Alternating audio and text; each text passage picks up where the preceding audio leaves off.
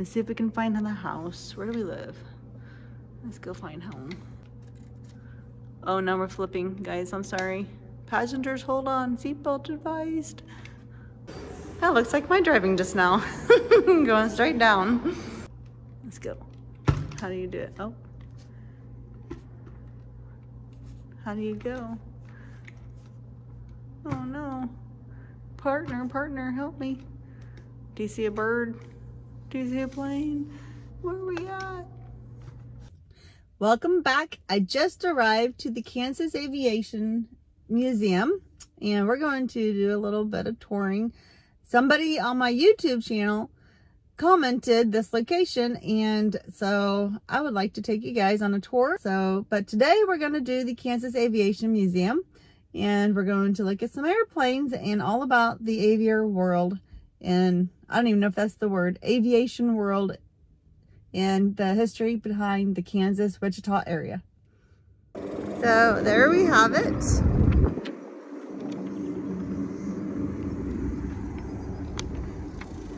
And here are the hours. And it does cost money. It's $10 for adults, $6 for kids that are, I think, like 6 to 12, and $8 for seniors.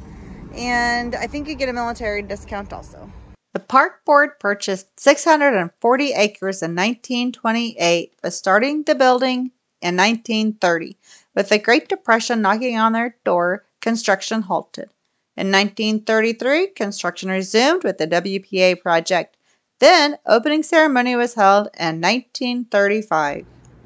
So you come to pay in, and then you come in the first room. Kind of gives you some of the cool mechanisms.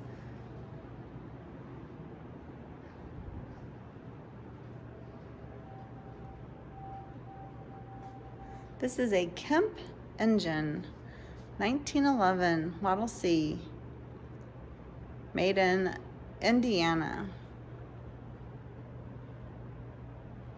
That's kind of cool. This is a Jacobs R755. It's a 7-cylinder air-cooled radial engine. That's really big. Imagine one of the cylinders going out on that thing. This is a 6-cylinder air-cooled one.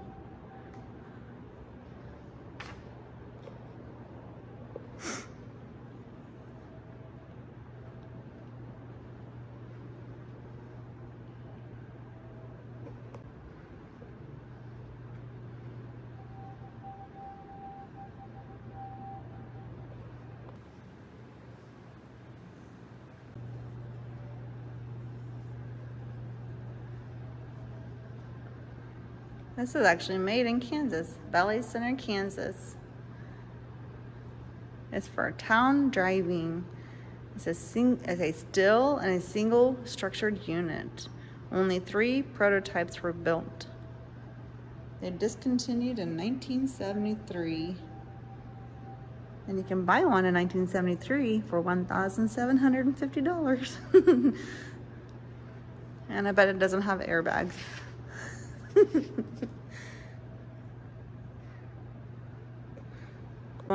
If you want to upgrade, you can buy this one. It's a Mercedes-Benz 1960.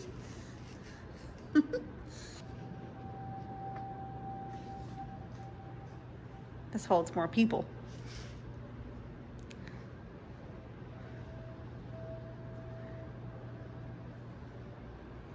So this device is like a simulator. So like with everything you learn, you do root cause analysis. What was it? It's there. It was 12 Air Corps pilots were killed in a 78-day period due to lack of training. And so therefore they made this to enhance their training. Like with everything else, you do root cause analysis, figure out why people are dying, lack of education. Let's educate. And so they made this device to do a better education. Sounds about right. Look how big that thing is. It's a turbo jet engine. That's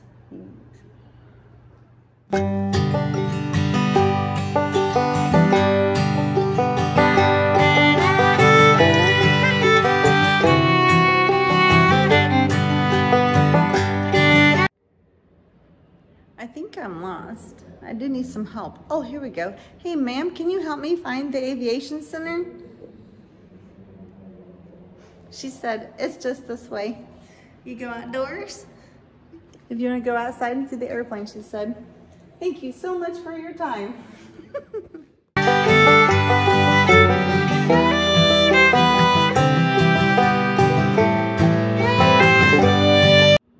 Not sure if you know, but back in the day, you used to get a sewing kit, real silverware, you get little personalized kits, all these complimentary gifts. Smoking on airlines was not only allowed, but encouraged to calm people down.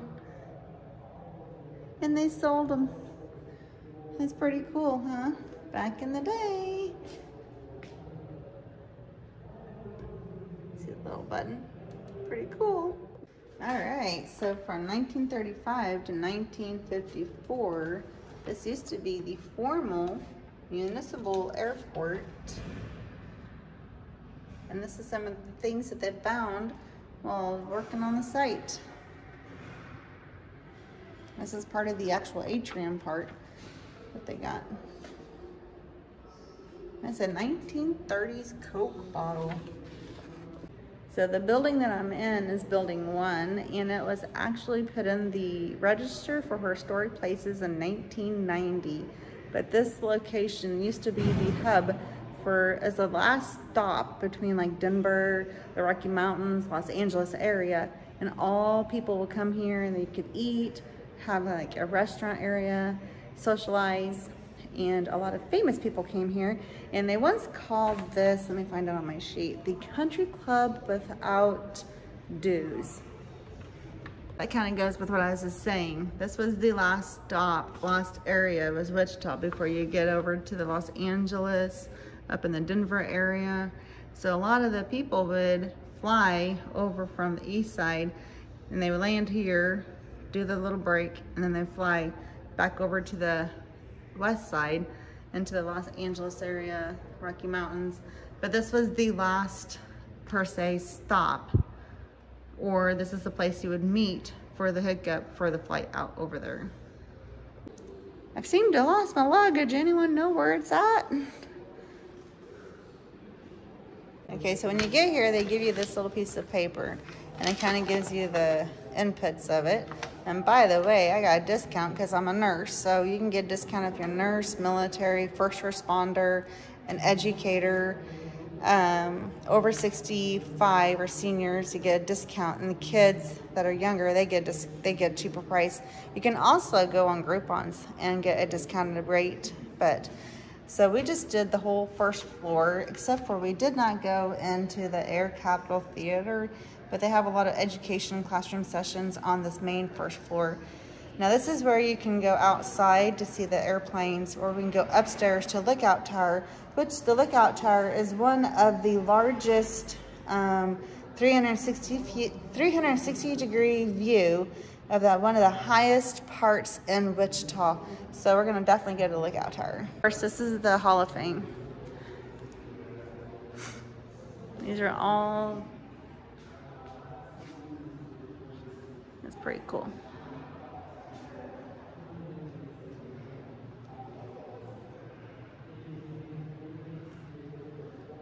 There's an old clock.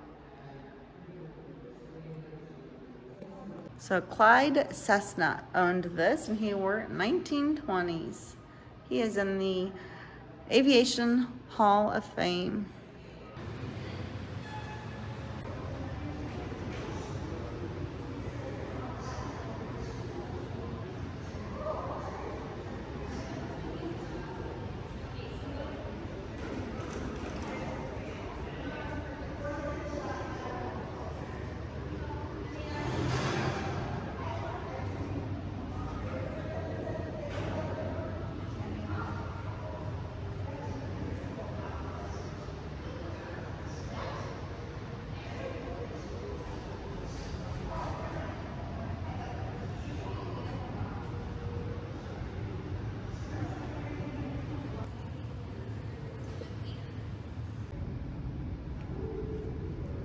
Now that's big.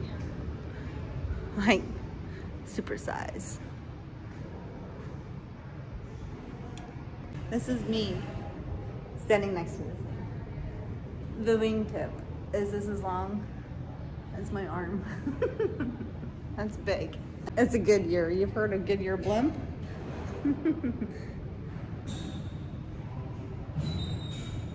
Now you have the Goodyear plane. This is a Watkins Skylark.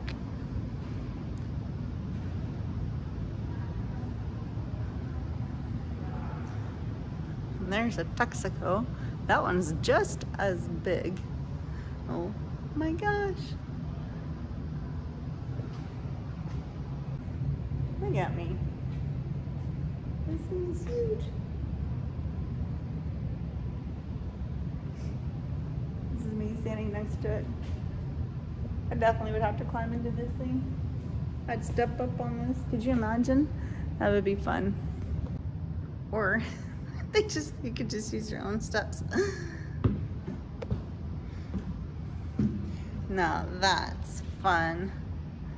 A lot more space in there than I thought originally. When you see in the movies, it doesn't look like that much space at all. This person has no control whatsoever. All their fate and everything is in the hands of this person.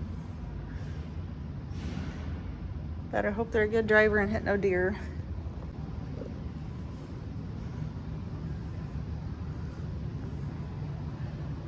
Oh wow, look at the wingspan on that thing.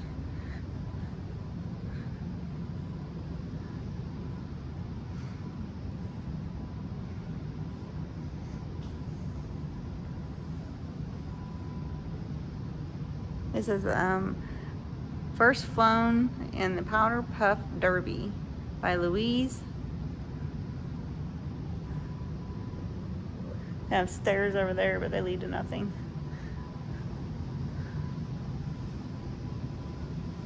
That's cool looking.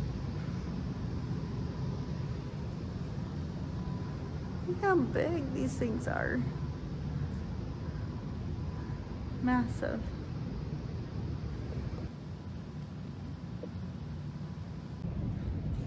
I lost my notes. I gotta go find my notes. I put them down somewhere and I don't know where I put them. And so I have notes and everything.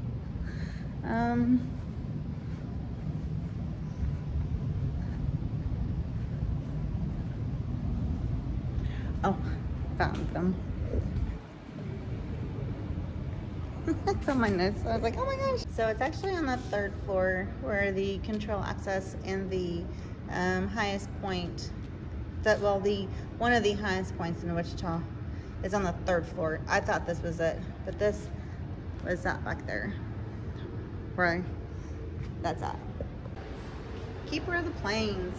I've been there and did a video on that one. Highly recommend you go down there and kind of check that out.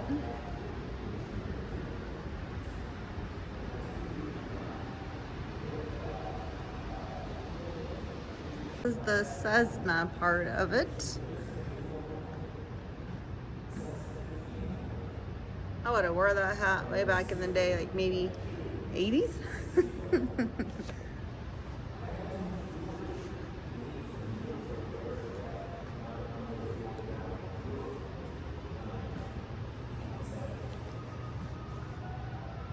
Not quite for sure about the chair. Oh, it's a Cessna. It's a Cessna chair.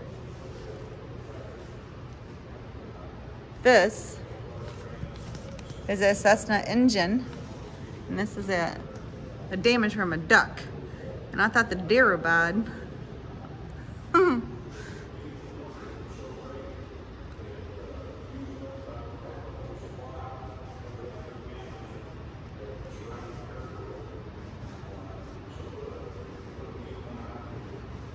That's cool. This is the kids section down this way. This is where you can sit and play.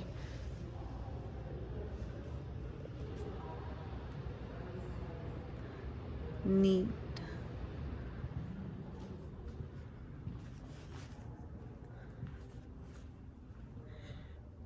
Now they actually have stuff like this if you go to the Exploration Center.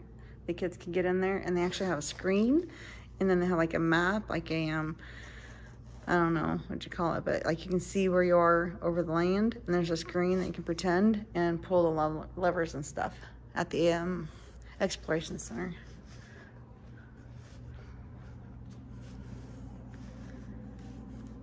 And they have something like this too, where you can learn how to use the propellers by pushing buttons and how the wind works. Definitely recommend. This is cool. Oh, see? It's a 3D. It gives you the real life. Oh, wow.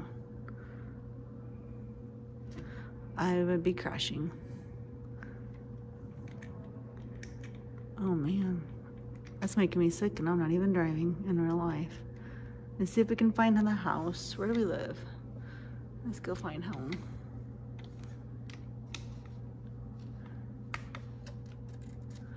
Oh, now we're flipping, guys. I'm sorry.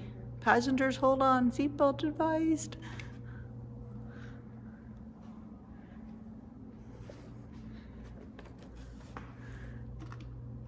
Let's go. How do you do it? Oh. How do you go? Oh no. Partner, help me. Do you see a bird? Do you see a plane? Where are we at?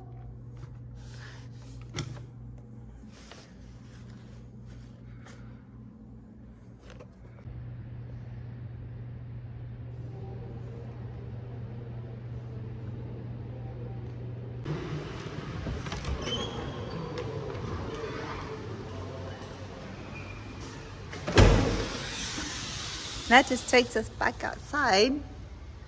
We'll come back. Not done at the tour inside. This one takes us out this side, so you can see. But we're not done. We'll still have another floor.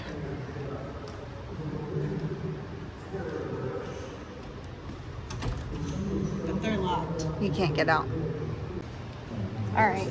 That was the observation deck, that one that we just went out. The other one you can't go out. But that was the observation deck.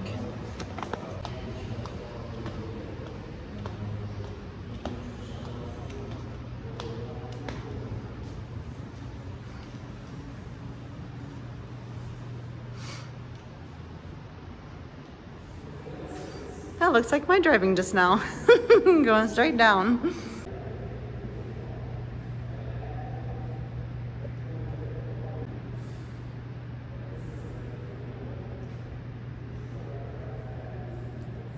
Got a glare.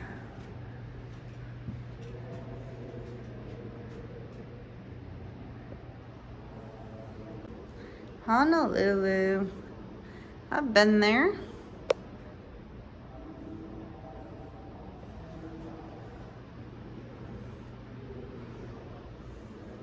Here's the Powder Puff Pioneers that we were talking about a while ago. This is an interesting story. So this is Connie.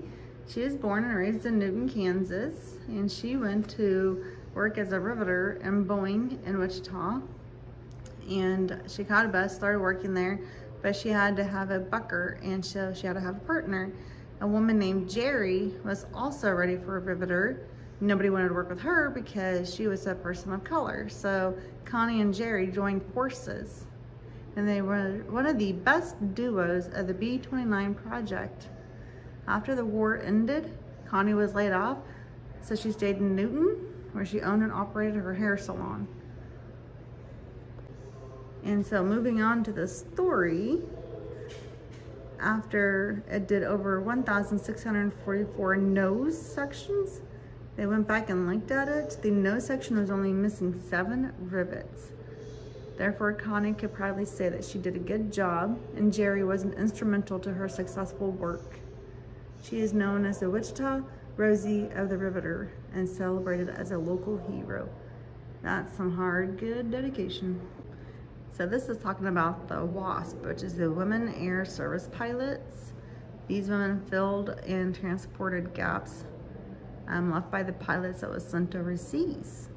And while at war, many changes to the woman's roles in industry and the skies that provided to be a short-lived experience. But after the servicemen started coming home, many of these women returned to their pre-war roles as moms and homemakers, and the men went back into the manufacturing. But these are some of the women during this time. Okay, this is kind of funny. This is the Kansas 99s.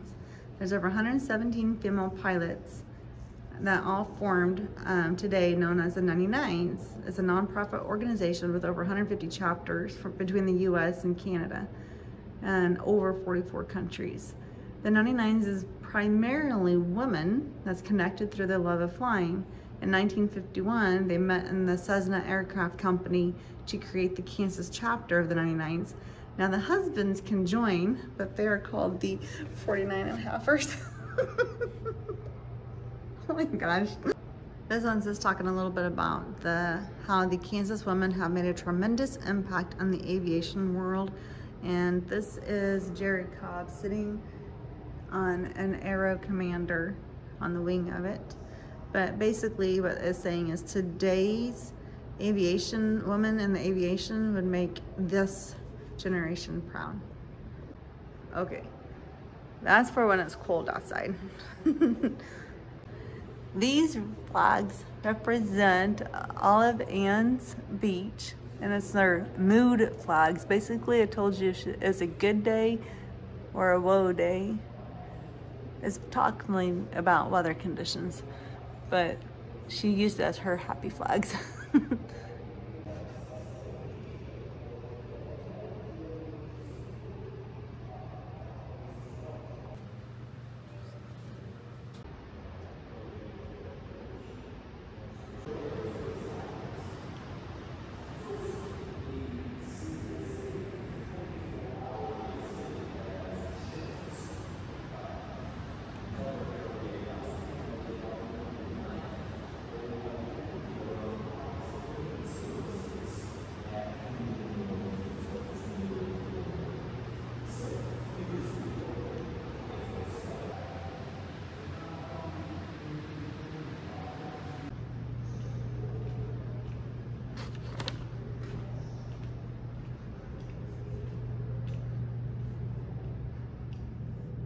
That's cool.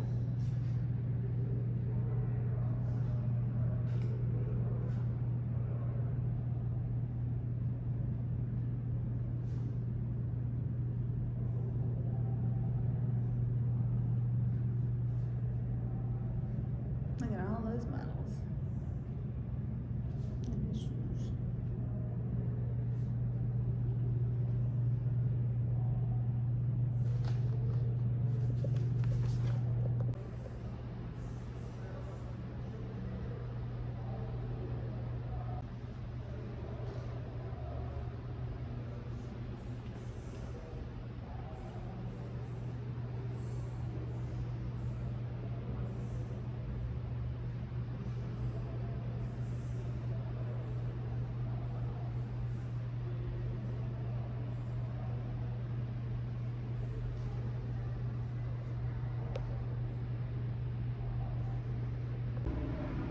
You're going up to the control panel.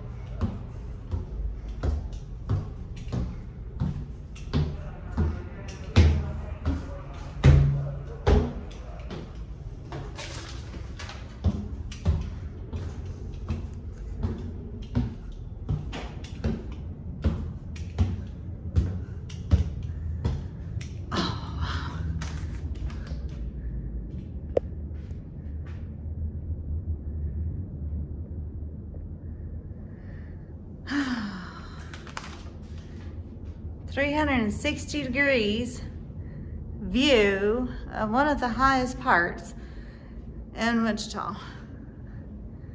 You can see all the way around. We'll slow it down, but we need to call for help first. In case you don't know how to use these phones, you have to pick it up first, which this one doesn't do. And then you deck 4,000, climbing in blocks, 1 4,000, 1 5,000. For 6 heavy Wichita Park, You can actually hear them talk. Then you take this and you rotate it all the way around until you click that. For those of you who don't know how to use an old rotary phone. They're talking to us.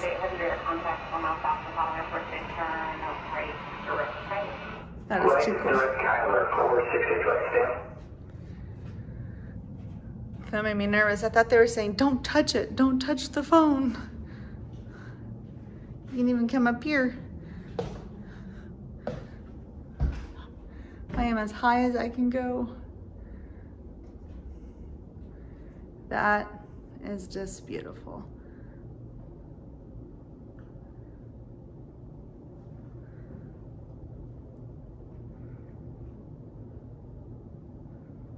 So this was an actual operating system, and people would fly in here. This was the main portal, main hub. And that's all the airstrips out there. And they still use some of them. There's the watch out tower now.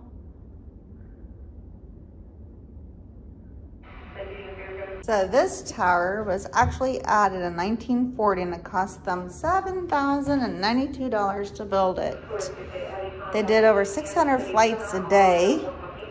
It's the first air traffic control in the world to feature a slanted window design, which helped prevent glare and less likely to accumulate rain and dirt. They use the slanted window design today as a global standard that can be found all over the world. That's cool. And they did have a fire in Hangar 1. And then decades later, when the Kansas Aviation Museum took over, they returned the building as a museum. There you go. That's what it looked like after the fire. That's sad. Look how big that is.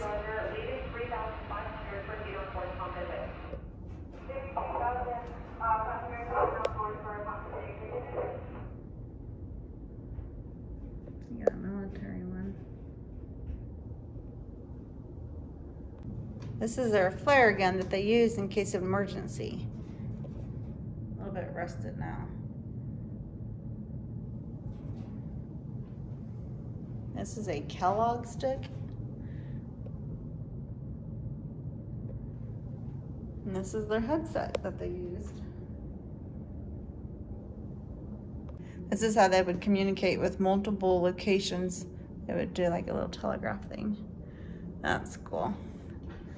This is an old time one. Okay, now so going back to this, in case you don't know how to use a rotary phone, this picks up, you have to take it off the receiver, and you take this, and you have to click it to this. So that's how most of these kids these days, so the numbers would be numbered. And so if your number was 1, you take 1, and if it was like 7 or 8, you'd go all the way around until your number all the way spins until you get to all your numbers, and then you can talk. And when you're done, you put the receiver back on, in case those kids these days don't know how to use a rotary phone. All right, now we're gonna come back out here and see the planes. It is a beautiful day. Not too hot.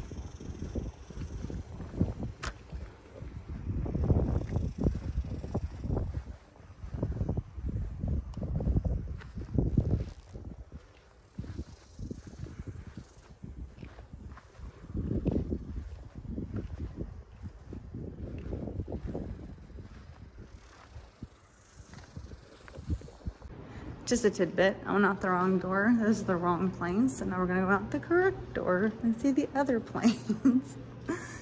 This door. Maybe. Yes, this door. Okay, here we go. Now we can see the planes. Dear Lord. I went out the wrong door on the first floor. I'm gonna cross the street. Wrong way. That's huge.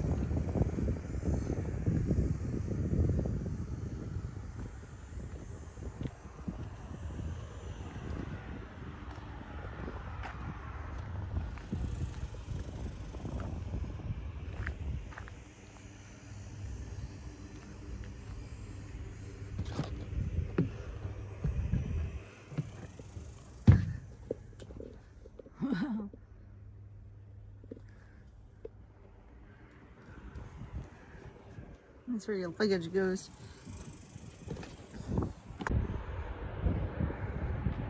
This thing is so huge. Like I can touch the top, and that is about it.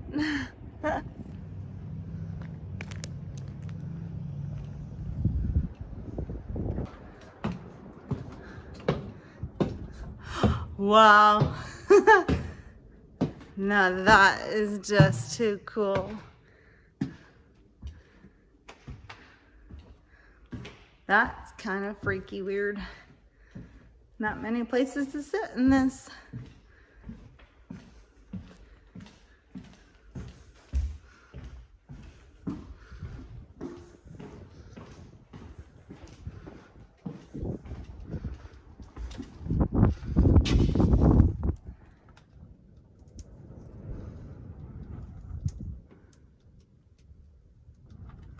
Now that's talking about cramped quarters. There's a seat right here. Like, seriously. You're not allowed to actually enter into there. Here we go down this long hallway again.